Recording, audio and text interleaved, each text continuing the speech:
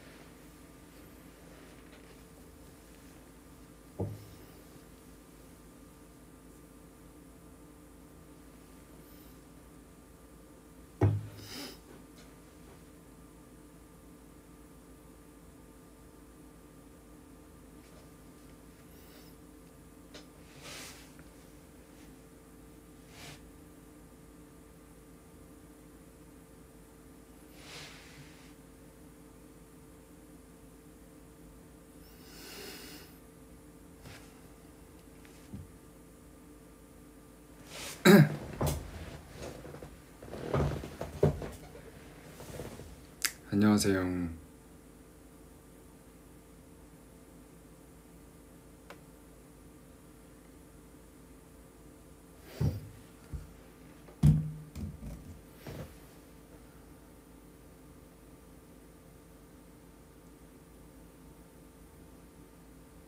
이거 금연 아니고 가습기예요, 가습기.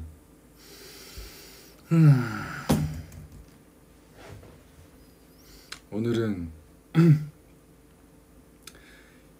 일정 끝나고 보컬 레슨 오랜만에 갔다가 집에 와서 씻고, 내일은 좀 일정이 이르지가 않아서 오늘은 켰습니다. 브이라이브 너무 오랜만이죠. 미안합니다. 립밤은 넓게 바른 이유가 이제 날씨가 좀 추워져서 그런지 여기가 좀 근처가 틀 것 같아가지고, 그래서 듬뿍 발랐습니다. 듬뿍.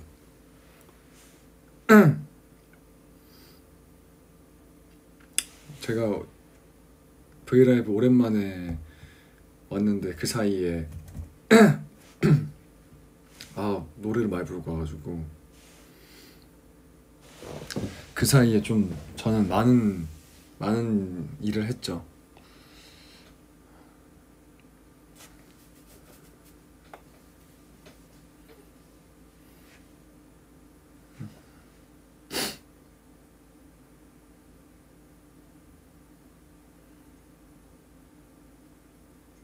노래가 없다고? 그니까 BGM을 좀 깔아야 되나? BGM 뭐가 좋을까?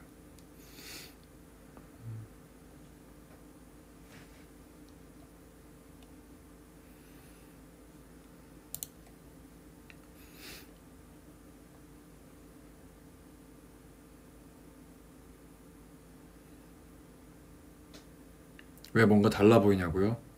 정답. 일단 저의 근황을 얘기하기 전에 고민을 하나 얘기할게요. 제 고민.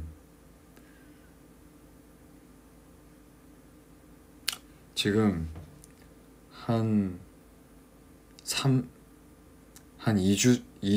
3주 정도 왼쪽 눈에 쌍꺼풀이 생겨서 사라지지가 않아요. 어떻게 이거 혹시 없애는 방법 아시는 분? 이렇게 되고 싶은데 이제 또 이렇게 있으면 눈꺼풀이 이렇게 여러 개가 생겨가지고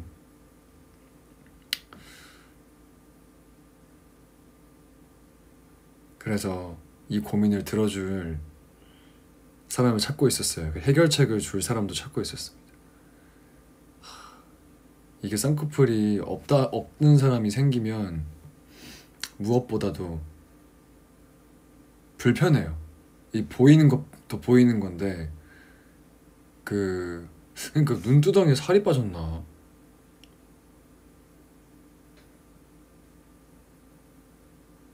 그래서 이제 메이크업 선생님이랑 얘기한 거는 촬영이 없는 날 눈이 한번 부을 수 있게 밤에 라면 같은 조금 자극적인 걸 먹고 한번 자보는 거 어떠세요? 이렇게 해가지고 그렇게 한번 해볼까 했는데 차마 밤에 라면을 못 먹겠더라고요. 그래가지고 아직까지도 이렇게 쌍꺼풀을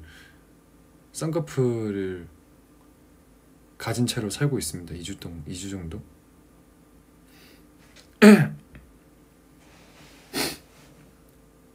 쌍꺼풀 생기지 말라고 화내보라고요?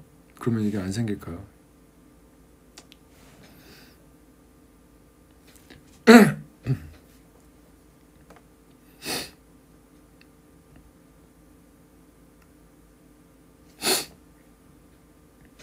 전 물 좀 들고 오겠습니다.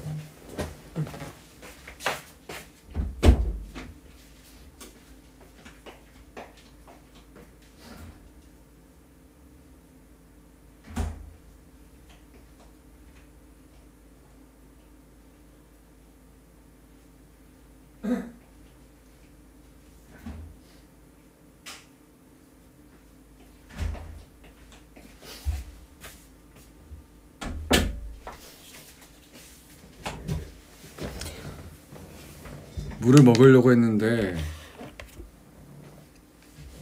냉장고에 파프리카 썰어놓은 게 있어가지고 그걸 먹겠습니다.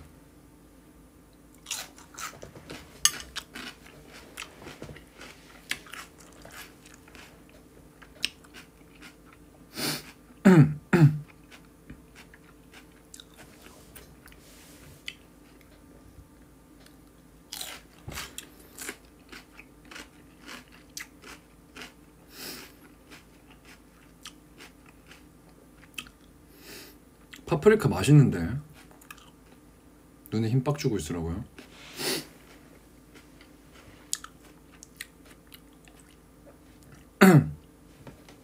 일단은 아까 하던 얘기를 계속하면 쌍꺼풀이 사라지지 않고 있고요. 그래서 저의 가장 큰 고민이고 근황, 이 근래에 가장 큰 고민이고, 그리고 제 인스타그램을 보신 분은 아시겠지만 제가 제주도를 다녀왔습니다.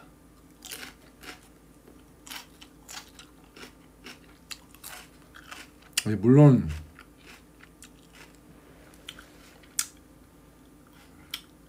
저는 이제 제주도를 2주간 갔다 왔는데, 물론 백신은 제주도를 가기 전에 2차까지 다 맞고 갔고요. 제주도는 놀러 간 건 아니고 일 때문에 갔어요. 일 때문에 갔는데 틈틈이 시간이 좀 있어서, 제가 제주도를 한 3년 만에 가는 거거든요. 2년? 3년?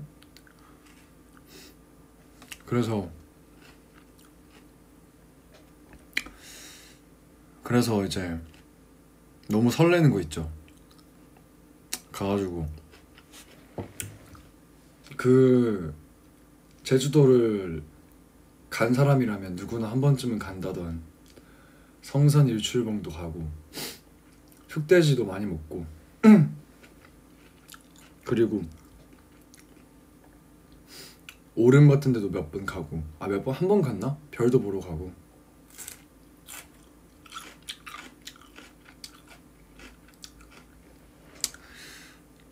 나름 굉장히 알차게 보냈어요.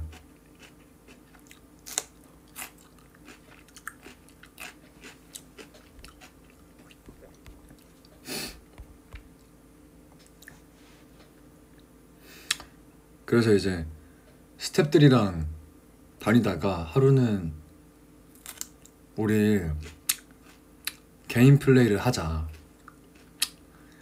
그래서 이제 각자 가고 싶은 곳이 있을 거 아니에요. 하루는 우리 혼자 다녀보자 해가지고 저는 차를 타고 혼자 다녔죠. 진짜 제주도 동쪽, 서쪽, 남쪽, 북쪽 다 가고 그랬어요. 전시도 보고. 저는 원래 이제 혼자 여행하는 걸 좋아하는 편이다 보니까, 그래서 그날 너무 재밌게 제주도 구경도 많이 하고, 일을 하러 갔지만 충분한 휴식도 취하고 온 것 같아서 굉장히 즐거운 2주였습니다. 그리고 카메라도 정말 오랜만에 챙겨갔어요. 챙겨간 게 아니라 카메라를 정말 오랜만에 들었어요. 최근에 사진을 찍으러 다닐 그런 뭔가 생각을 못 했어가지고, 그래서 카메라를 챙겨가서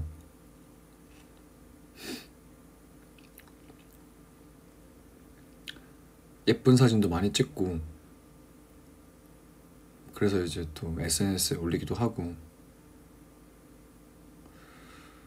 아무래도 촬영이 꽤 진행이 됐다 보니까 함께하는 배우 선배님, 동료 분들과는 많이 가까워진 것 같아요.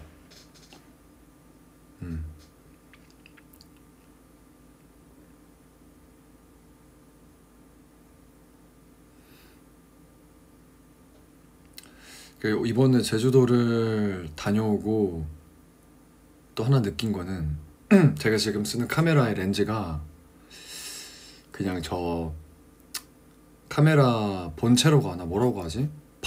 바디를 사면 그냥 이렇게 주는 렌즈거든요. 기본 렌즈. 근데 뭔가 이번에 사진 찍으면서도 뭔가 더 다르고 예쁘게 찍고 싶은데 안 담기는 거 있죠. 마음에 들게. 그래서 카메라를 사야 되나? 다른 거를 사야 되나? 이런 생각을 했었는데, 주변에 이제 물어보고 하니까 저희 이제 회사에도 이렇게 카메라를 전문적으로 잘 사용하시는 팀도 있고,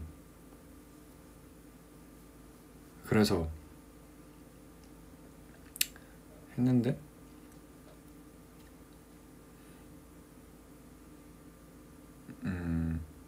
뭐 무슨 얘기 하고 있었지? 했는데 그니까 그분들이 렌즈를 사라고 하더라고요. 렌즈, 더 좋은 렌즈. 그래서 이제 렌즈를 사러 조만간 갈까 합니다. 맞아요. 간지럽네, 입술비가. 아직 주문 안 했어요. 뭐를 살지 고민하고 있어요. 그 렌즈를 사야 될 것 같고, 그렇게 제주도에서는 뭐 재밌게 놀았고, 성산 쪽이 좋았던 것 같아요. 성산, 구좌 성산 쪽이 생각보다 괜찮은 소품샵도 있고 맛집도 있고, 그래 다음번에는 그쪽도 한번, 다음번에 제주를 가신다면 한번 가보시길 추천드립니다. 사진 전시회요. 아직 제가 뭐 전시회를 열 정도로 사진을 예쁘게 찍는 편은 아니어서. 근데 파프리카 많이 먹으니까 입술이 간지러운 것 같기도 하고. 이거 넣어두고 올게요, 냉장고에.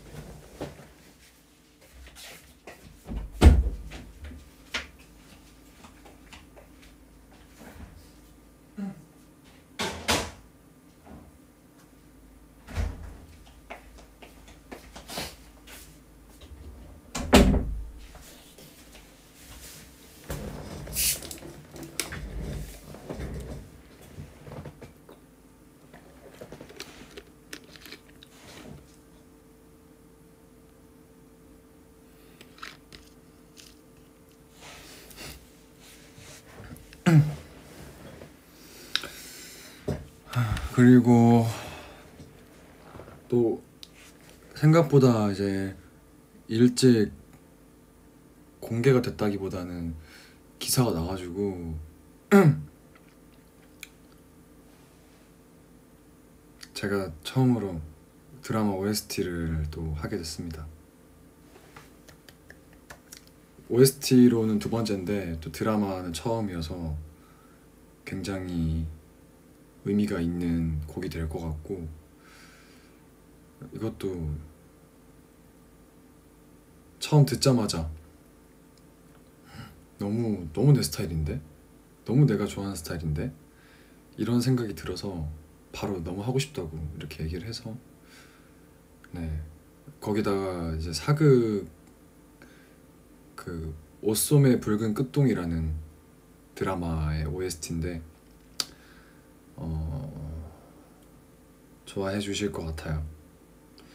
드라마를 좋아하는 한 사람으로서 이제 드라마를 보다 보면 OST가 주는 깊은 감동이 있단 말이죠. 그 장면에 OST가 나왔을 때, 잘 어우러지는 OST가 나왔을 때 더 보는 사람으로 하여금 뭔가 그 깊은 감동을 주는 무언가가 있는데, 또 제가 그 역할을 할 수 있게 됐다는 게 굉장히 설레고 기쁩니다. 나중에 사극도 한번 찍자. 나중에? 내가 지금 하고 있는 건 뭐지? 여튼 네.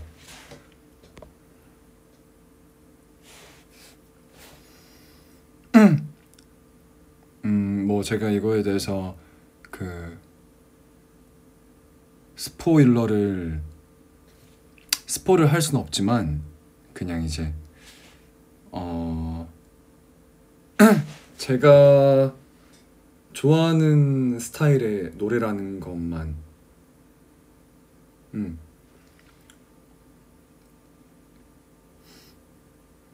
맞아.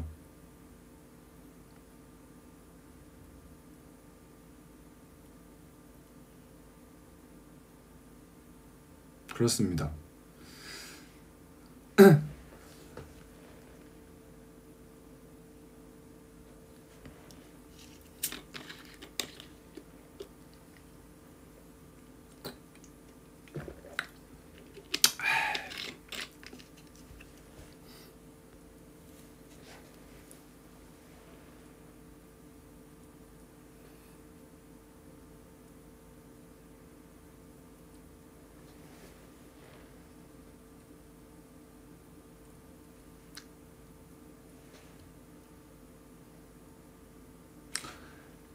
쌍꺼풀 따뜻한 물로 마사지하면 사라지던데?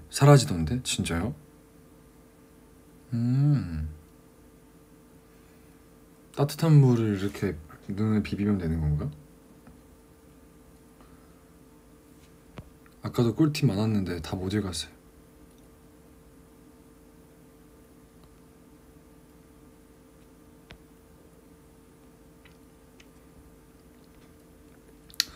그리고 저는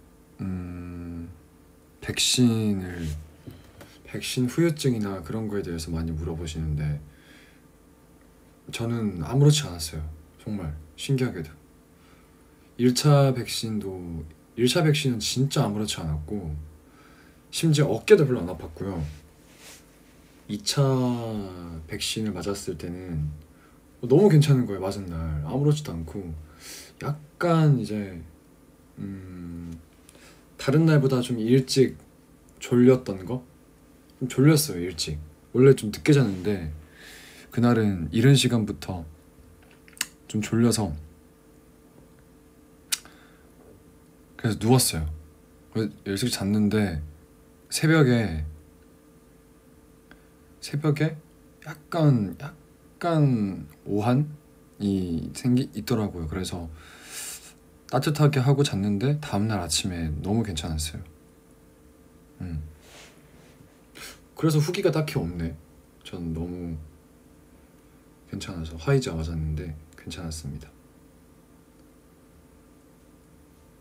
다들 건강하셔야 돼요. 진짜. 그쵸. 약도 잘 챙겨 먹었죠. 그거 맞고.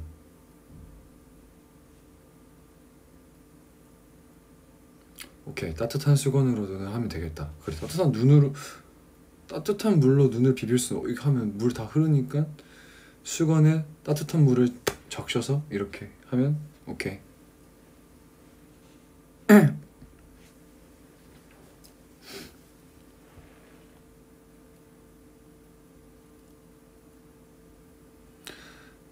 앞머리 한 가닥씩 눈 찔러서 불편할 때 옆에 머리랑 같이 잡고 손가락으로 비비적하면 합쳐져서 편해. 이렇게?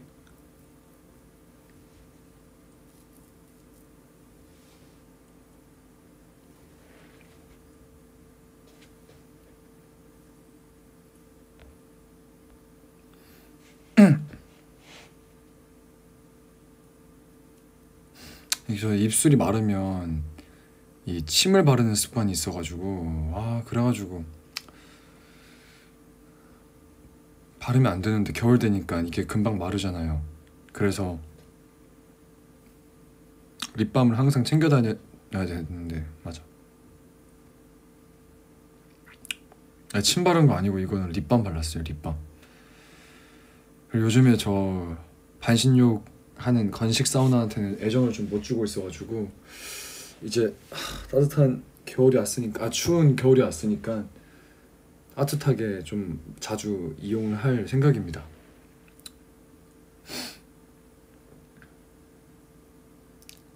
이 입술이 부은 거라기보다는 제가 립밤을 여기 위에까지 발라가지고 좀 면적이 넓어 보이긴 해요. 네.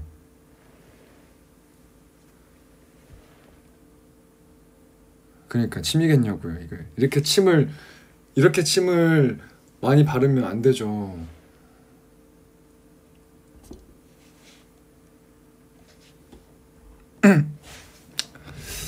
요즘에 즐겨 듣는 노래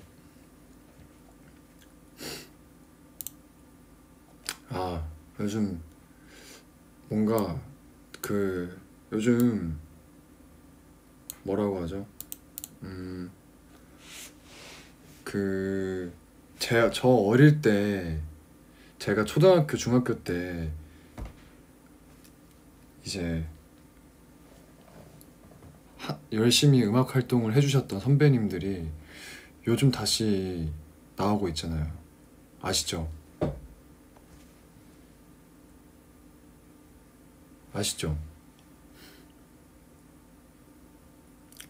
그래서 그 중에서도 최근에 2AM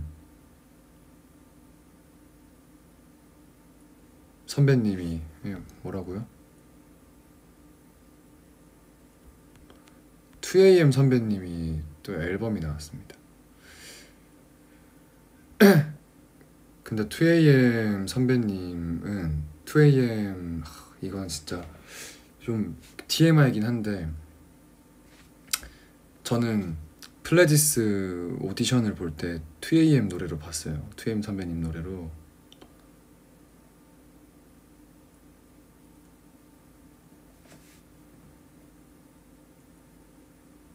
그쵸. 민기랑 같이 또 조건 선배님은 뮤지컬도 해서 굉장히 가까운 사이로 알고 있는데 저는 이제 처음 오디션을 볼 때 2AM의 전화를 받지 않는 너에게라는 곡으로 했었어요. 그때는 노래도 잘 못하고 그냥 막 질러대고 그랬는데 여튼 저에게는 이제 뭐라고 어떻게 보면 어릴 적 음악을 좋아하게 해준 그런 아티스트인데 이미 전화를 받지 않는 너에게 나를 본 채조차 않는 너에게 이런 애 있어요. 진짜 너무 좋아했고 그리고 뭐라고 하지? 저는 제가 춤을 출 수 있는 사람인지 몰랐어요. 그때는 그래서 이 회사 오디션을 볼 때도 뭔가 2AM 같은 아니 오디션 볼 때는 아니고 이제 회사 길거리 캐스팅이 되기 전에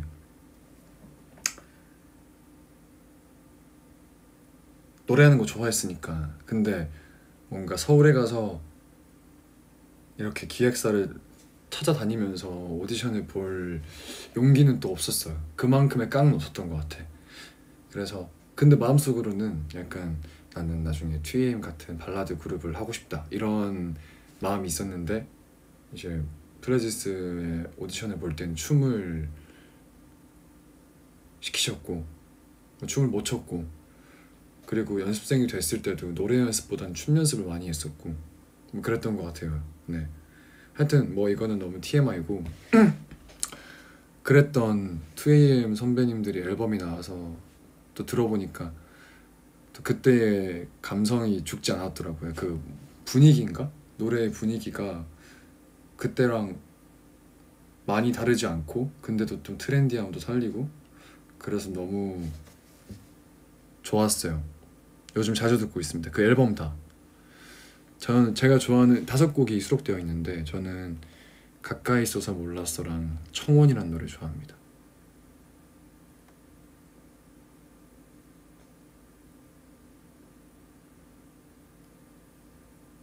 들어봐요. 정말 좋아요. 그러니까 이게 또 작곡을 박진영 선배님이라고 해야 되나? 선배님, 피디 작곡가님? 하여튼 그리고 또 저희 그 하이브의 방시혁 피디님께서 쓰셔가지고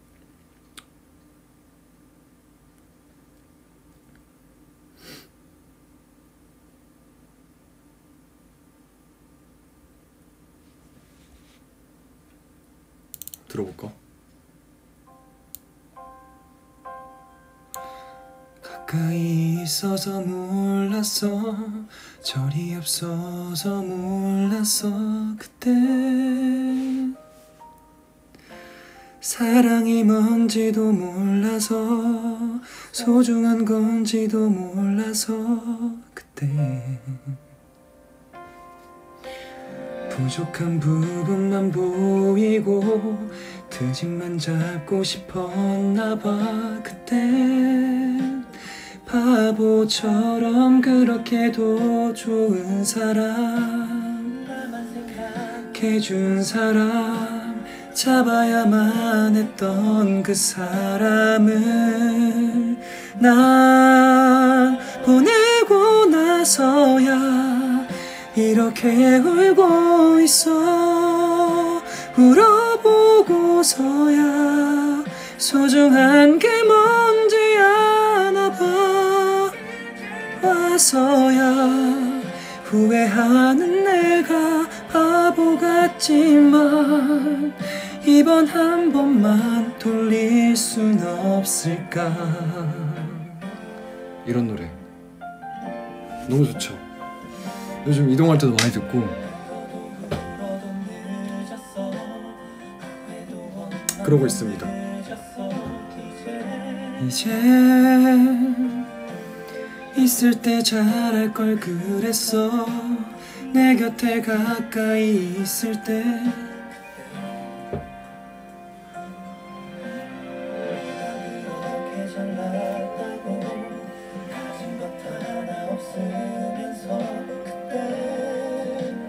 바보처럼 그렇게도 좋은 사람 나만 생각해준 사람 잡아야만 했던 그 사람을 나서야 이렇게 울고 있어 울어보고서야 소중한 게 뭔지 아나봐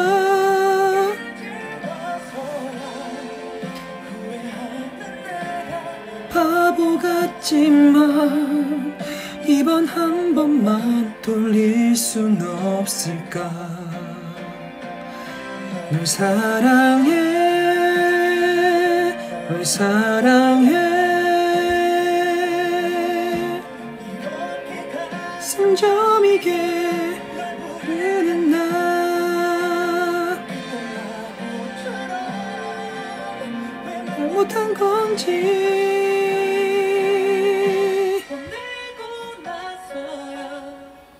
이렇게 울고 있어 울어보고서야 소중한 게 뭔지 아나봐 바보 같지만 이번 한 번만 돌릴 순 없을까.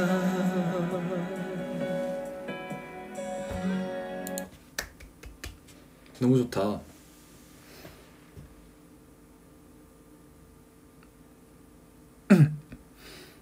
보컬 레슨 할 때에는 무슨 노래 연습 많이 하냐면 이제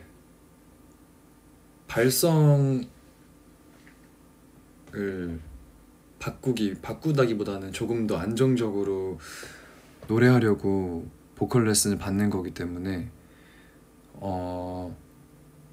뭔가 테크닉이 필요한 노래보다는 이렇게 그 발성 연습에 도움이 되는 그런 노래들을 많이 연습해요. 김건모 선배님의 아름다운 이별, 박효신 선배님 그날, 이런 것 많이 연습하고, 김광석 선배님의 사랑했지만, 이런 그런 거 많이 하는 것 같아요. 그날들 어렵죠. 어려운 노래들인데 연습이니까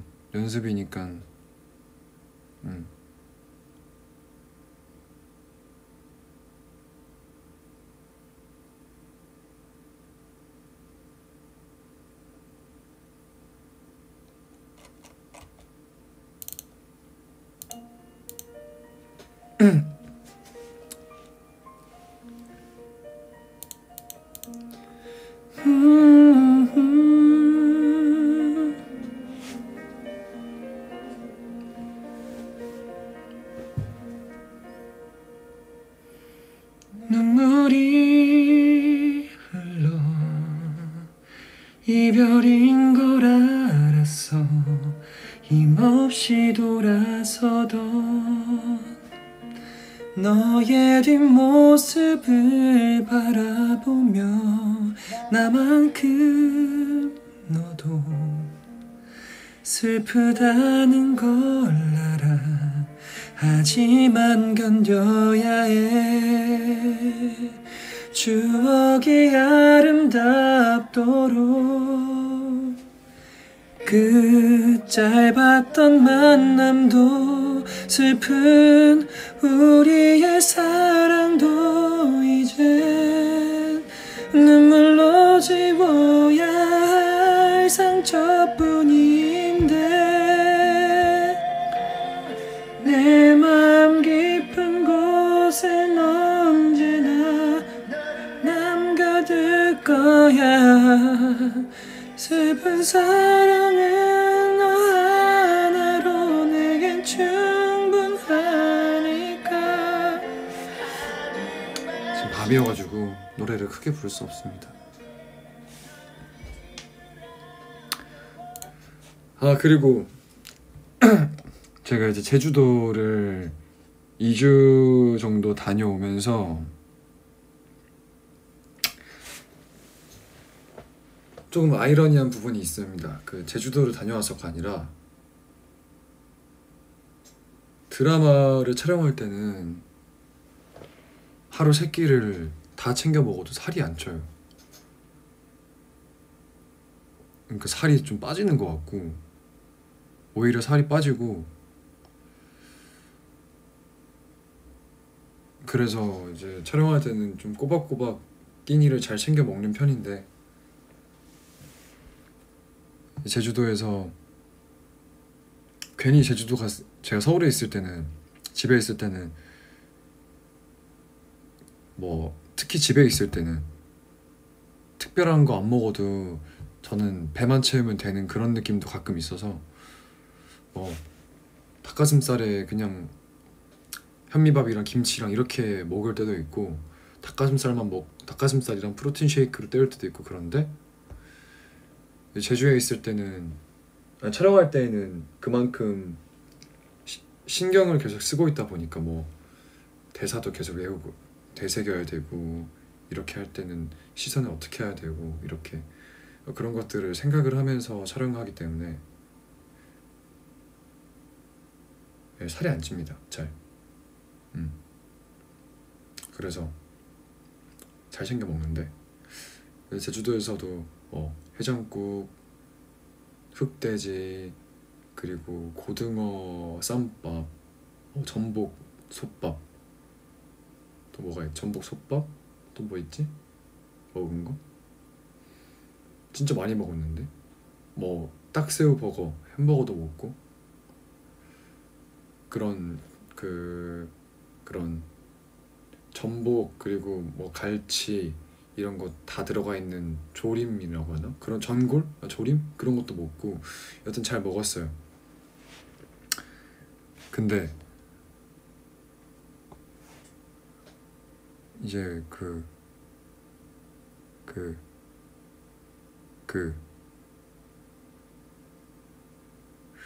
밥을 먹고 항상 이거 아우터 브랜더는 몽클레르입니다. 그리고 밥을 먹고 항상 커피를 마셨어요. 이게 그 뭐라고 하죠? 아이스 아메리카노를 마시다 보니까 밥 먹고 나서 커피를 마시고 싶어지는 그런 게 있어요. 그 입안이 깔끔해지는 그런 느낌? 뭔지 아시죠?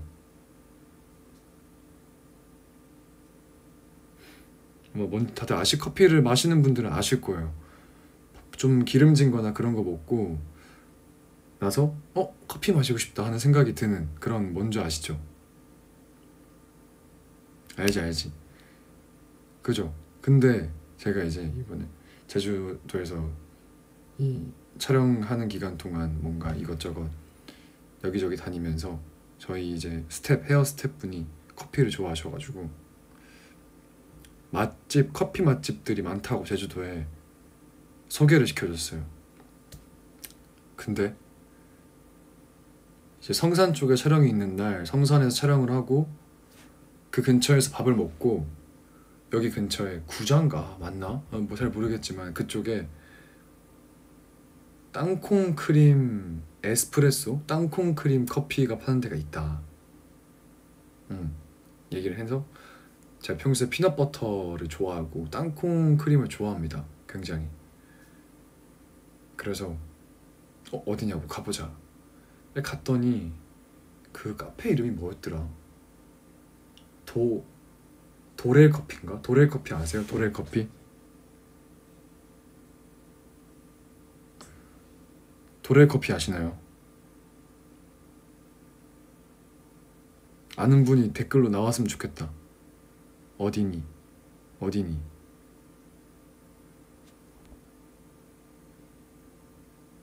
세화? 다들 아시는 건가?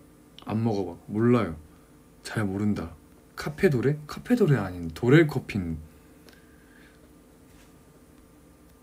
거기에 일단 거기에 너티 클라우드라는 오리지널 이제 거기 시그니처 메뉴가 있어요. 근데 에스프레소 위에 그 땅콩 크림 버터가 땅콩 크림 버터가 아니라 땅콩 크림이 이렇게 올라가 있거든요. 이렇게. 그래서 근데 그게 에스프레소이다 보니까 사이즈가 크지 않아요. 한 이 정도? 되게 작죠? 이 정도? 그냥 한 모금 아니고 두 모금이 이렇게 끝나는 사이즈인데 이게 너무 맛있어서 제가 한 잔으로 너무 아쉬운 거예요. 그날 마셨는데. 근데 그때는 이미 이제 떠났기 때문에 제가 묵었던 숙소랑 거리가 멀어서 그래서 다시 먹으러 갈 수는 없었는데 이제 그 처음 먹었을 때 그 맛을 잊을 수가 없어서 제가 서울에는 없냐 이렇게 물어보니까 성수동에도 있고 용산에도 있는 거예요. 용산. 그래서 최근에 이제 회사에 갈 일이 있어서 갔을 때 사옥에서 그때 같이 제주도를 갔던 매니저님이랑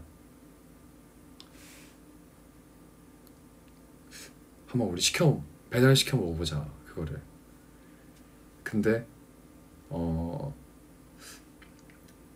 지금 우리가 사옥에서 이걸 시켜 먹었을 때 맛이 그때랑은 좀 다르거나 별로다 그런 거면 제주도에서 먹었기 때문에 맛있는 거다 라고 얘기를 하고 배달을 시켜서 먹었는데 너무너무 맛있었습니다.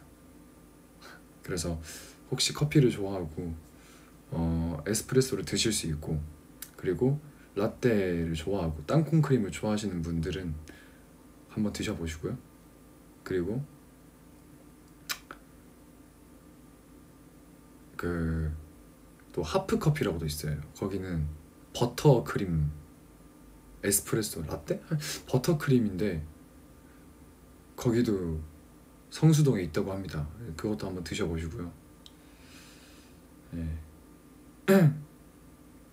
그리고 카멜 커피도 맛있어요. 카멜 커피.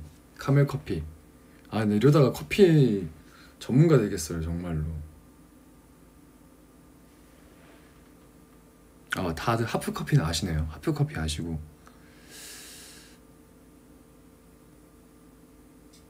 지금 밤이라서 커피를 못 마시지만, 안 마시지만,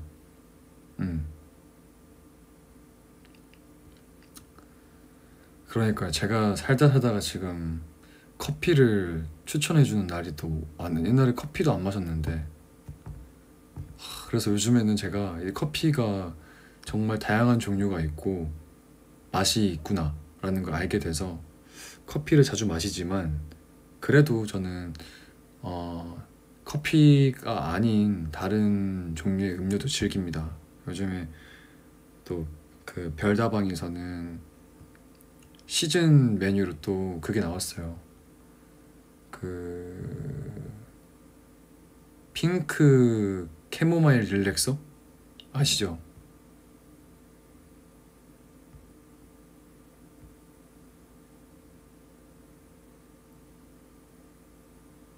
그거 저 요즘 이제 별다방 가는 일이 생기면 그거 많이 마십니다. 요즘 자몽 많이 안 마셔요.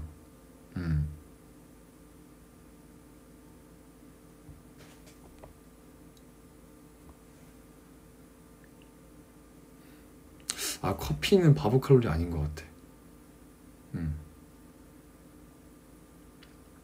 아, 저한테 입맛을 맞출 필요는 없고요. 좋아하는 거 드시면 됩니다. 커피를 안 좋아하시는 분들은 굳이 예, 제 추천을 이게 실천으로 옮길 필요는 없고요. 좋아하는 거 드시고 좋아하는 거 마시고 행복하면 됐죠. 뭐 제가 먹는다고 따라 마시면 더 맛있겠습니까, 그게?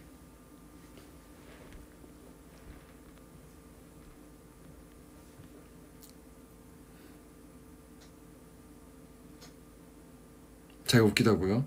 저 웃긴 스타일 아닌데.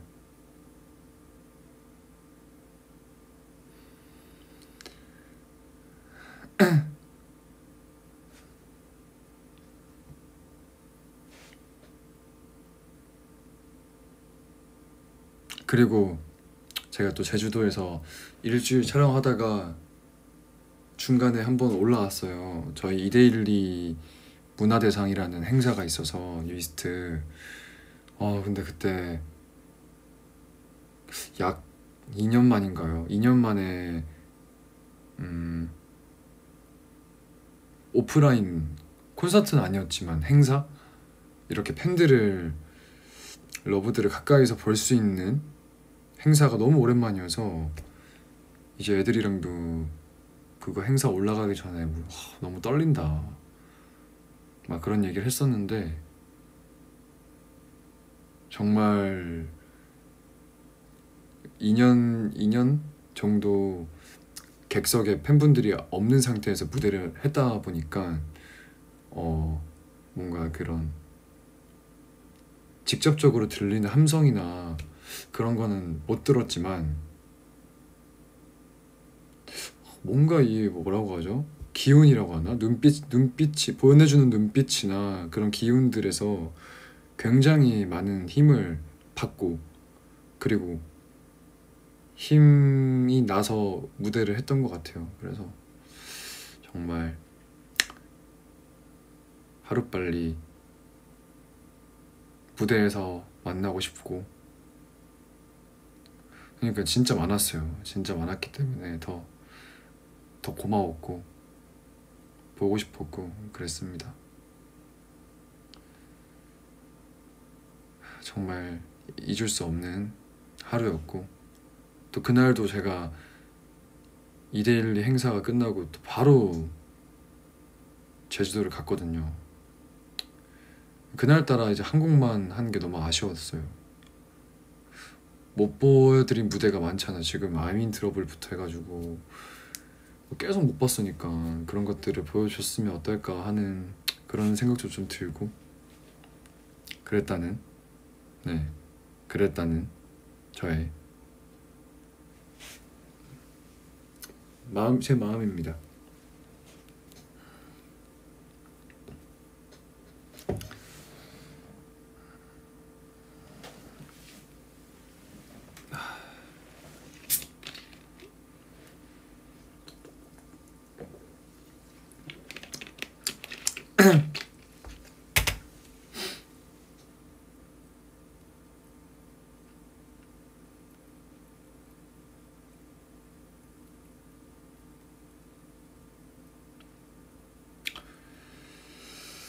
그리고 뭐 이제 연말에 있을 연말 무대나 연말 시상식 같은 것들이 있는데 그래도 관객들을 이렇게 들어올 수 있게 한다는 그런 뉴스도 좀 본 것 같아서 또 저희가 또 참여를 하게 된다면 굉장히 기대를 하고 있고 열심히 준비를 할 것 같아요. 화이팅!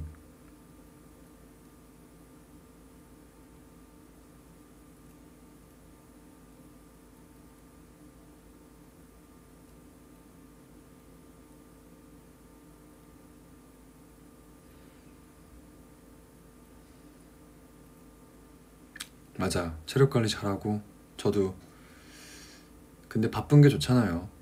뭐 제가 바빠야지 보여줄 수 있는 게 많고 그렇기 때문에 바쁜 거를 감사하게 생각하려고 합니다. 어떤 거든 어떤 일이든 뭐 그게 무엇이 됐든 바쁘면 너무 좋으니까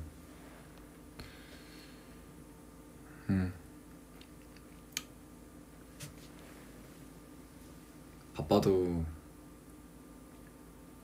잊지 않겠습니다. 언제나 생각하고 있고 그렇습니다.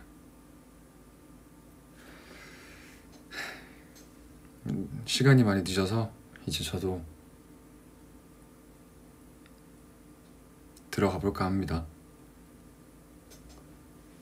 늦은 시간에 켰는데도 이렇게 많이 봐주고 댓글도 많이 써주고 제가 하는 얘기 귀담아 들어주셔서 감사합니다.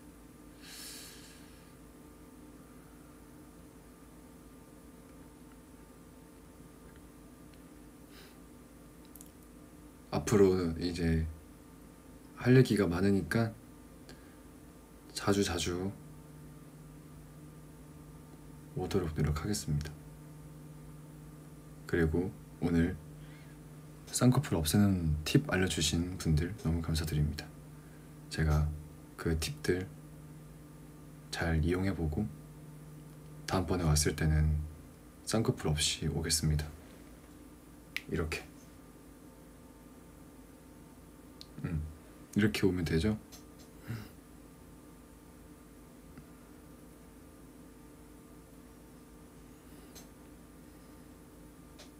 안녕.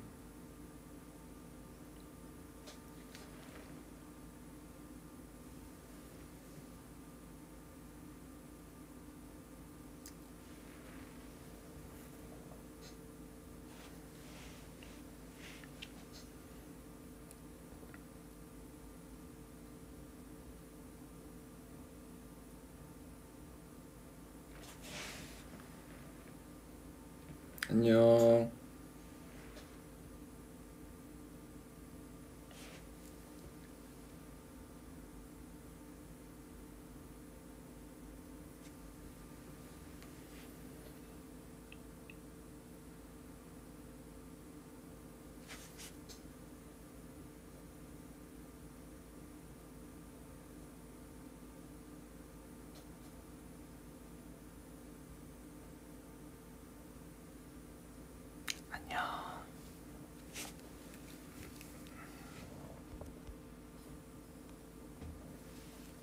안 꺼졌다.